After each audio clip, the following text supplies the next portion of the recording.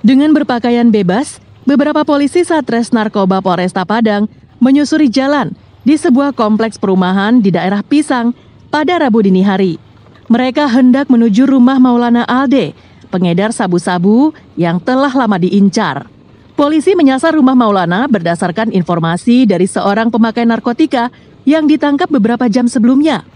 Karena informasi yang sahih, polisi dengan mudah mencokok Maulana di rumahnya. Saat ditangkap, lelaki pengangguran ini tak melakukan perlawanan sedikit pun. Bapak dua anak ini hanya memelas dan mengaku tak lagi mengedarkan sabu-sabu. Namun polisi yang telah berpengalaman menangkap pengedar sabu-sabu tak bisa percaya dengan mudah. Rumah Maulana pun digeledah. Dalam penggeledahan selama hampir 2 jam, polisi tak menemukan sabu-sabu.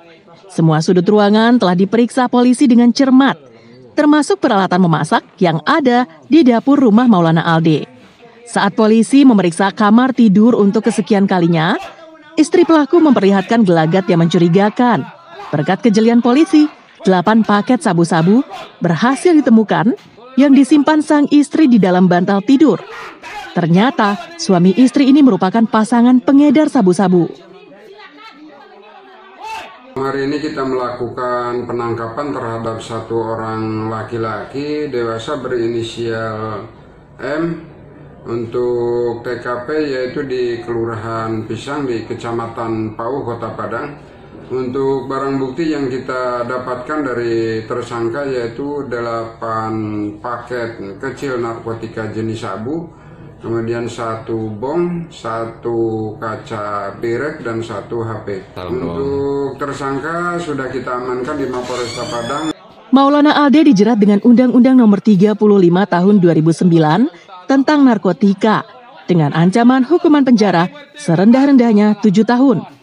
Tertangkapnya Maulana Alde yang bermukim di daerah Pisang, Pinggiran Kota Padang merupakan bukti bahwa peredaran sabu-sabu telah merasuki hampir seluruh daerah di Kota Padang. Pasalnya, selama ini daerah Pisang sangat terkenal dengan daerah yang taat aturan. Hampir tak pernah terjadi peristiwa pelanggaran hukum yang dilakukan warga di daerah tersebut. Dari Padang, Alfi melaporkan.